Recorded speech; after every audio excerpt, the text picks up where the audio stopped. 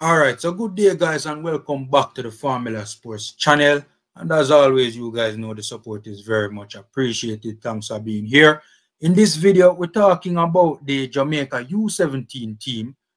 They are going to be in action in some friendlies, in some upcoming friendly games. And we're also going to be talking about the U18's that were recently in action, very recently in action, in the Uefa Friendship Tournament is the name of the tournament. So, you know, this video is going to be touching on the young reggae boys, the U17s and the U18s. It's going to be talking about the young reggae boys. Anyways, U17s first. U17's national team first.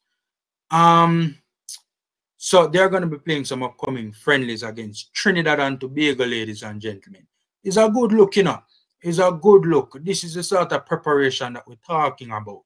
You know, I mean, we beat the JFF a lot, but when them do good things, you know, we have to give them props, big and serious.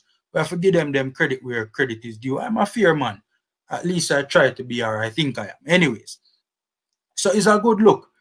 The only thing with them too friendly. I don't know how many of you guys realize in recent times that we seem to be forming some sort of a partnership with Trinidad and Tobago. A lot of international friendlies in the last year or so, year and a half. A lot of international friendlies with Trinidad and Tobago, you know, preparation sort of a games to keep the various national teams sharp or to take a look at new talent. Yo, JFF need to remember, say, we're not really too like Trinidad, you know. I mean, I think JFF look like them forget, say, yo, in a footballing terms, Trinidad are the nemesis, you know. Them are the enemy, you know, the Caribbean enemy, you know.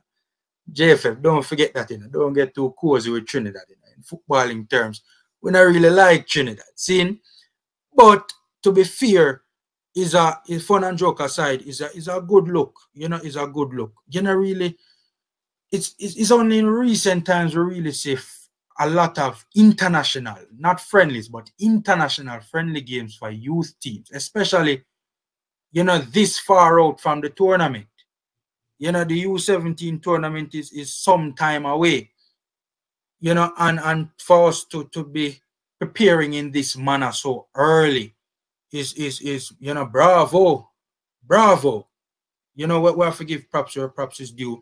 You know, we have seen training sessions with the U17 teams, you know, with the U17 team just in recent times as well. Very recent times, the head coach of the U17 team, Altiman Freddie Butler, former reggae boy, was in the US looking. We saw the pictures coming out of the US. Him and Prezi was there as well, Michael Ricketts, you know, checking out some talents eligible for the U17 national team. You know, normally see them things, especially, I mean, recently, some of these things are a recent phenomenon, but especially so far out from the tournament, we're not gonna lie, it's a good look. So the U17's preparing for these tournaments, for these upcoming tournaments, and you know, engaging in friendlies and training sessions, and you know, the head coach and coaching staff are scouting players. Let me remove the banner. So it's a good look. Jamaica's under-17 team will engage their counterparts from Trinidad and Tobago in 2 international friendly games in Jamaica this weekend. The visitors arrive in the island this Wednesday and will play their first game at the Captain Horace Burrell Center on Friday at 4 p.m. The second encounter will take place on Sunday at 9 a.m. The visitors will then play a club team on Tuesday before heading home the following day. Both aggregations are preparing for the Concacaf Championship, which will take place in 2025. Coach of the Jamaica team is former reggae boy midfielder Altiman Freddie Butler, assisted by Carlton Simmons and Vassal Reynolds. So yes, you see it on your screen, ladies and gentlemen. Friday, May 3rd at 4 p.m. is the first game, and the second game is Sunday, May 5th at 9 a.m. at the Captain Horace Burrell Center. So it's a good look. Seeing Up next, the U18s in the Uefa Friendship Tournament. You know, they were invited to this tournament over in Turkey. And a mixed bag of results, I must say. By the way, I have been reliably informed that the last game was against Ecuador. You know, there was some uncertainty. I even saw Military Guna's video, and he was unsure as to whether or not, if it was the Ecuador game was the last game. There's not a lot of information on this tournament. Not a lot. Very scarce.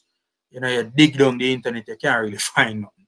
But no, probably my research skills need to improve. But yeah. So, yeah, I would have received word, you know, I asked somebody, and, you know, this person is not known to talk foolishness. So, you know, and they were reliably informing me that it was the last game. So, and it ended positively, a 2-1 victory over Ecuador. So, all right, let me give you the results for those who haven't been following. The first game was against Saudi Arabia. We lost it 2-1. The second game against Turkey, they say it ended in a 10-1 defeat. People, me see a picture with scoreboard. Ladies and gentlemen, yo, people, I swear that the result they never happened. You know? Yo, the result they never happened. I swear it never happened. People, the scoreboard malfunctioned. Seeing that is the story. People, that is the story I was sticking to it. Seeing the scoreboard malfunction. That 10-1, that picture with the 10-1 on the scoreboard, I will say that never really happened. Seeing people I refuse to believe that a national team conceded 10 goals in a game. Anytime anything like that go on, I just dismiss it immediately. So the second game, they claim it ended 10-1. I mean, I believe that. The third game was against Mali. We lost it 2-1 as well. But the fourth game against Ecuador, we won it 2-1. So a kind of mixed bag of results. For starters, to be honest with you, I don't usually like commenting on things like this because I never seen none of the game them. Didn't see any of the games. I don't know if you guys saw any of the games. I don't hear nobody will see any of the games apart from people who were there. You know, the games were not accessible. The information is not accessible on this tournament. But from a results standpoint, we had 3 losses, 1 big loss, and a win. And from my understanding, according to Military Guna, big up MG, Orion Watson was our leading goal scorer with 3 goals, the former U17 national striker. Which high school him play for again? Glenmore, I think Orion Watson did go. Going off memory. So yeah, I stand corrected. But yeah, man, if memory serves me, Glenmore, I remember watching him playing for Glenmore in schoolboy football. So yeah, a kind of mixed bag of results. Barring the 10-1, the results were a little bit closer than I thought they would have been, because it's mostly a local contingent from my understanding of it. So barring the annihilation from Turkey, the results were pretty close. You know, a mixed bag of results. 1 terrible loss, you know, 2 close losses, and then a victory. You know, we seem to get better as the tournament progressed. MG was also saying as well that the Mali game, from the reports he was receiving, was our best game in terms of how the boys played. So, yeah, we kind of got a little bit better. I mean, you know, as the tournament progressed, eventually we ended it in a victory, which is a good look and a big moral and confidence boost for those youngsters to have ended the tournament on a positive note, especially after that Turkey annihilation. Very good experience of these young crop of players. You know, very good experience. Good experience. They can only learn from this. Them live and them learn. You know, international exposure, which is good for the local contingent. Most of them wouldn't have much international football exposure. So that's good. Them live and them learn, and you know, they will improve and get better.